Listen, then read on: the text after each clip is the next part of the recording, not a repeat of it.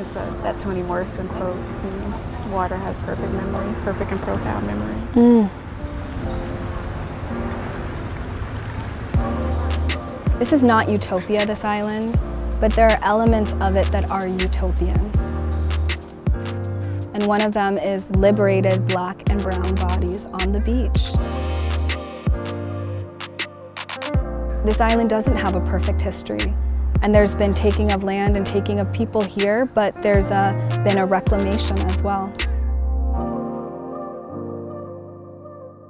This is a story of black home ownership. For my brother, when he said we're buying a house, I understood what he actually meant. He didn't mean we were buying a house. He said we're going to have a place to stay, and we're going to have a place to stay together. And for our family, that's never happened. We've never had a single place where we can all be. We've never broken that generational curse of like evictions and dealing with housing instability. Like this was it. This was like the moment we were going to have a space for us. I know the generational impact of playing small, not taking up space, being fearful of institutions like banks, being fearful of big industries like real estate. Like this is a space for me. This is a space for my brother and my family. And we're going to play in it. Thank you very much.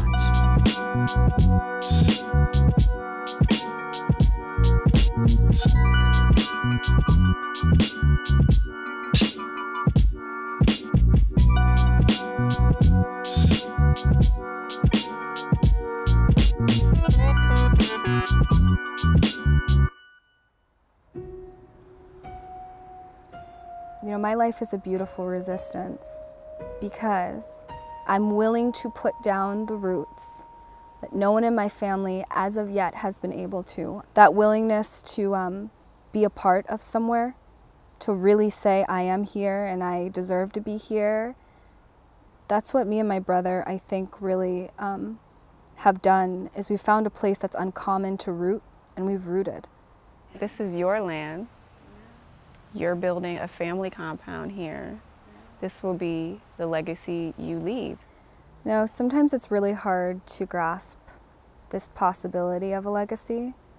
You know, one of the outcomes of poverty is short-term thinking. And as a kid, not having a lot of things, I just didn't have a strong grasp on the idea of building something that will last. This thing that can be passed on infinitely almost. I feel the disbelief in my heart, like, really, we did it? The reason we bought this property, my brother has such an eye for small details, and it was on the market for a while. He saw that it was surrounded by trees and on 3 sides. The land that's untouched, that hasn't been raised to the ground, that doesn't have a commercial footprint, that will never have a commercial footprint. This is the part of our space that's just ours.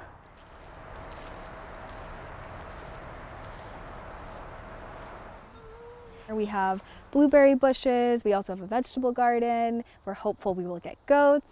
So this is the vision of transporting the history of truly being self-sufficient, being powerful through one's own land. We want to continue that here.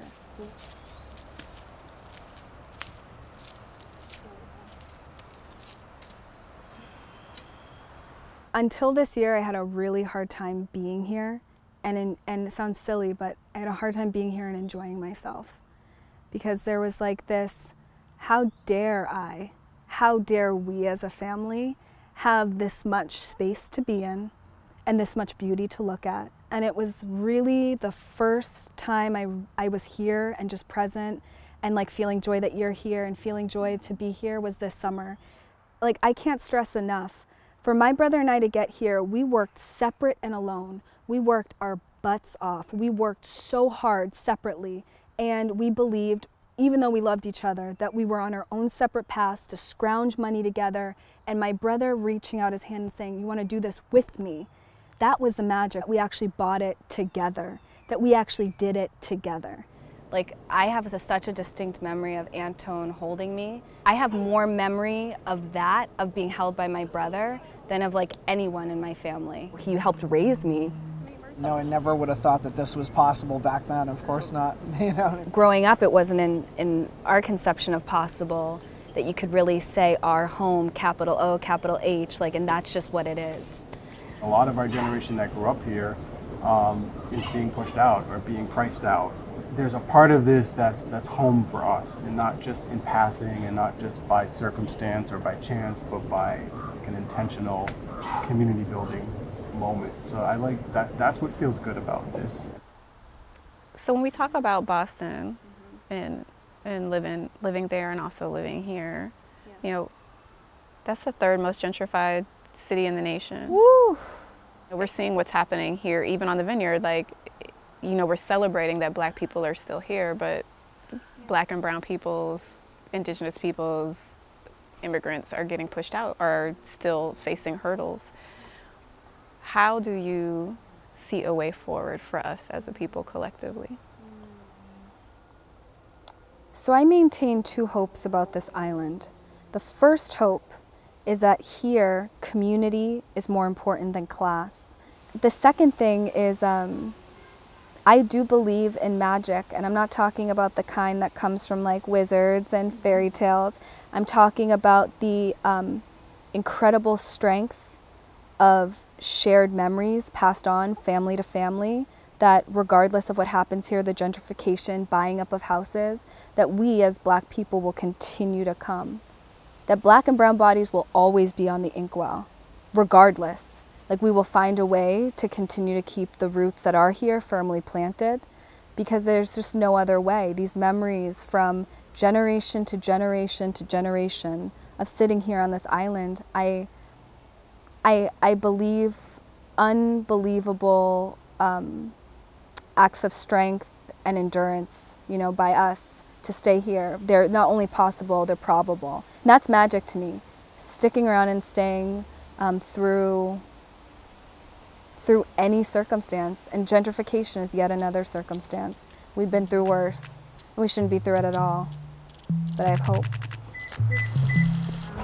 And what's interesting about Vineyard Haven is it truly is a haven for the boats. You know, if you come down, you'll see everyone, this is where this is safe harbor. This is where the water doesn't get rough. This is where it's super simple. And I stop here all the time when I'm upset. I'll actually go to this hill and just stop.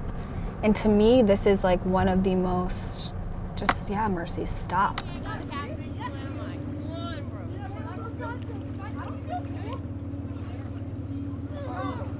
Yeah, this is the water that brought me home. This is the water where the ferry landed and where I'd see my brother, and where he and me and my mom, we would all be together for whatever short stolen moment. This was home.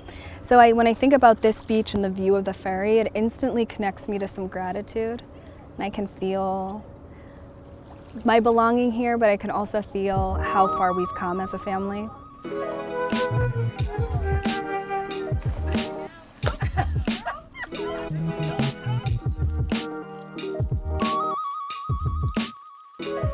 It's so funny. I've been coming to Inkwell my whole life, so that when I actually went to other beaches, I said something's wrong here.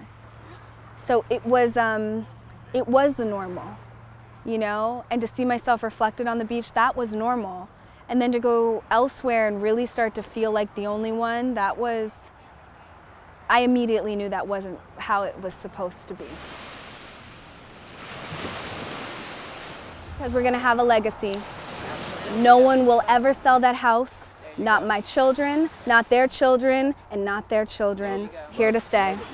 But this idea of a generational curse is that there's a way things go. There's a way things go in our family. There's a way things go in our relationships and the decision making. And the beautiful resistance for me is, in part, has nothing to do with New England. It's the resistance of that pattern. Whether it's evictions, whether it's of separation, of not feeling good enough, of not going for that thing we really want, of not putting down the roots, like, I'm resisting that.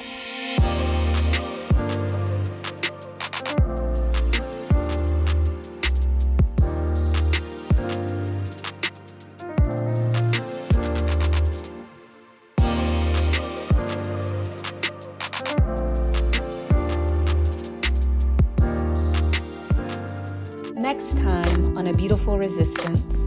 Right, if I told people we were gonna do a graffiti project around the city, heads would roll. What do you mean? But for me, graffiti, mural, street art, it's all semantics.